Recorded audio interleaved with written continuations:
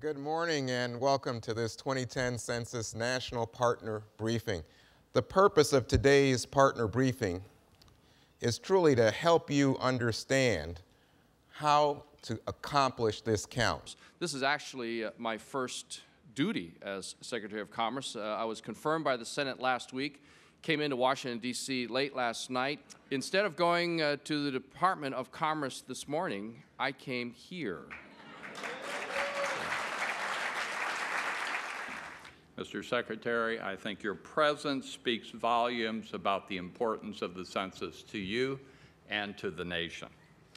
Well, the clock is ticking. Census Day, April 1st, 2010, is fast approaching. So as we conclude the planning phase and we now launch address canvassing, we begin the operational phase.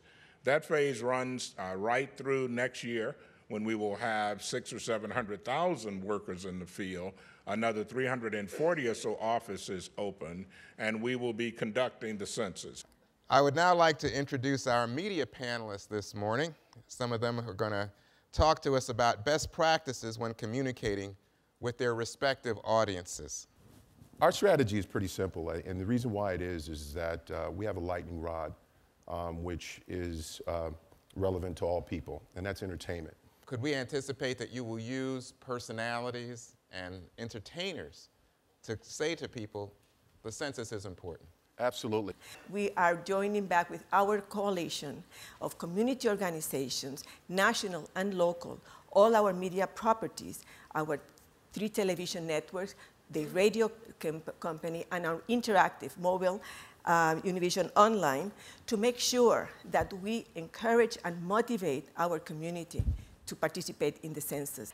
Online, e-blasts, again, Twitter, all of it. Get involved and fill out those census pieces. I mean, that's all a part of the media and part of print. So in your case, when you're thinking about doing this outreach, you intend to make use of the internet? Absolutely. One of the things that we are working on for the census is actually incorporating the messages with our Every View Counts to put It's in Your Hands, the tagline for this 2010 census.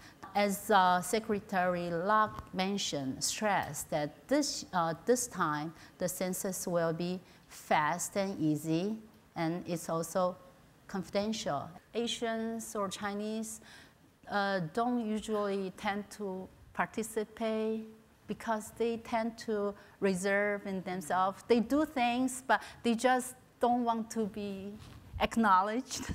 The census is one of the greatest, most important stories of our time. We're going to write the census stories, real life, into our entertainment. That's the first part of empowering and telling the story. We have started already a campaign on Azteca America Television every day with our on-air talent from all sorts of the entertainment industry, from singers to presenters and actors and news people, everybody telling the community that it's important to be counted. We are working with over 1,000 national organizations. Our focus is to try and reach the hard-to-count population.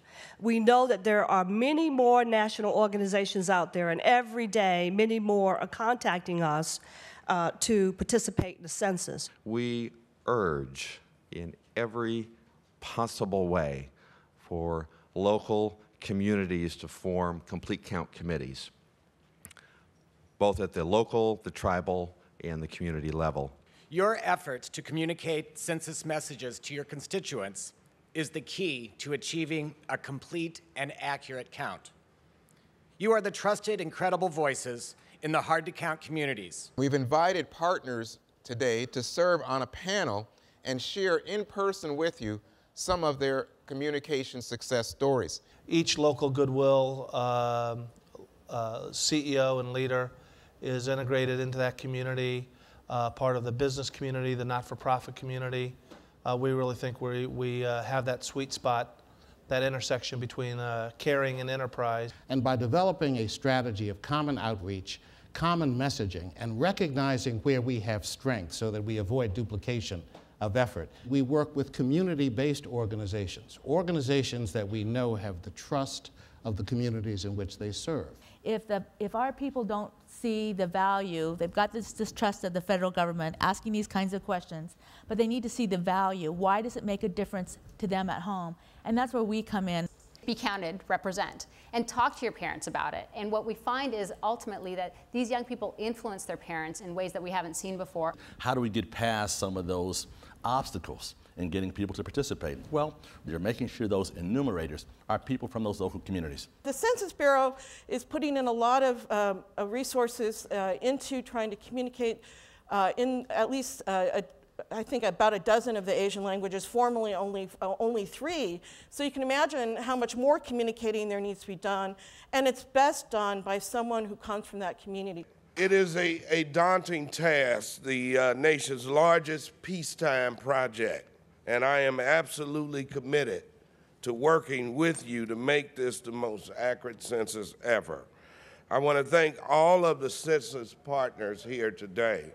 The decennial census truly is a partnership effort. It's the Congress's intent that we make all funds necessary to make sure that this is the best count we've ever seen. And the partnership program is to make sure that we get the best bang for our buck and that we have trusted voices within the community that can actually multiply the effect of our tax dollars. I hope you have found today's briefing to be informative and inspiring. And I hope you are motivated to use the messages, the resources, and the ideas we provided to engage your audience to fill out their 2010 Census questionnaire.